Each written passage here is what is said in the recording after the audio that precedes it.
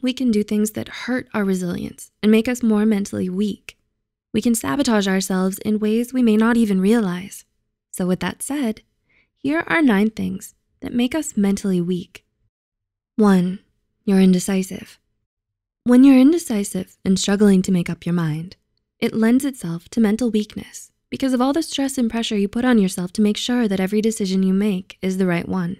No matter what you choose, you end up regretting it and wonder if you've made a mistake.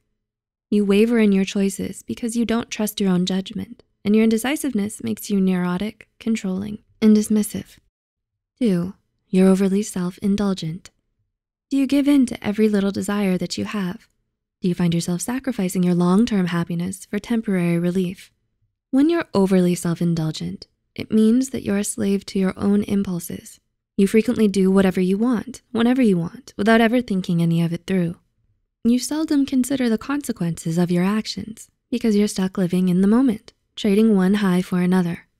You might be reckless and lack self-control, patience, and discipline. 3, you're afraid to be alone. Are you terrified of being by yourself?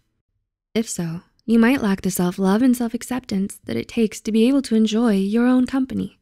This can become a problem when you're desperately seeking companionship and clinging to everyone around you because you don't want to be alone. This achieves nothing but makes you feel lonelier and emptier than you already were. 4, you want everyone to like you. Are you guilty of changing some aspect of yourself, whether it's the way you look or the way you dress or the way you act, to fit in with people you like and impress those you admire? Having such a strong need to be liked by everyone and gain their approval can foster feelings of insecurity and self-loathing. 5, you dwell on the past. Do you ever feel so nostalgic that you wish you could go back in time and relive certain experiences of your life? Do you often wonder about what could have been and find yourself coming back to a certain mistake, memory, or past relationship over and over again? Dwelling too much on the past and not being able to move on keeps your psychological and emotional wounds from healing.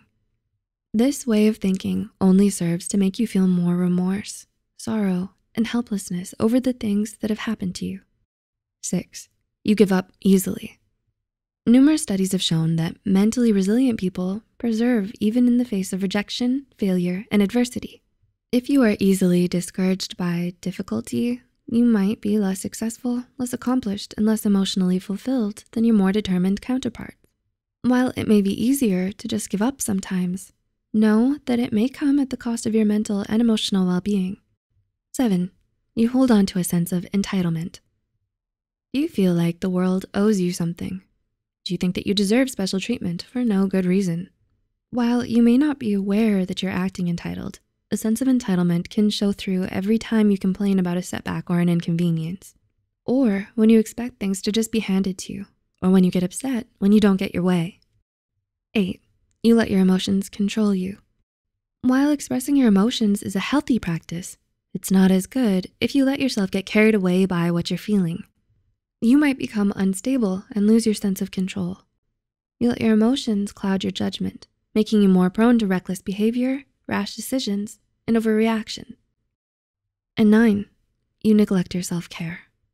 You often overwork yourself, not getting enough rest, not participating in the activities you love, and refusing to deal with your emotions. Neglecting to take care of your physical and emotional health will take a toll on your mental health. Understanding the importance of self-care and prioritizing your own well-being is a good step to becoming mentally strong and stable. Do you recognize any of these signs in your own life? If you think you might be struggling, what do you plan to do to fortify your mental strength? Let us know in the comments below. If you enjoyed watching this video, give us a thumbs up and share it with someone who might find it helpful too. The studies and references are listed in the description below. Don't forget to hit the subscribe button for more Psych2Go videos. And as always, thanks so much for watching. We'll see you next time.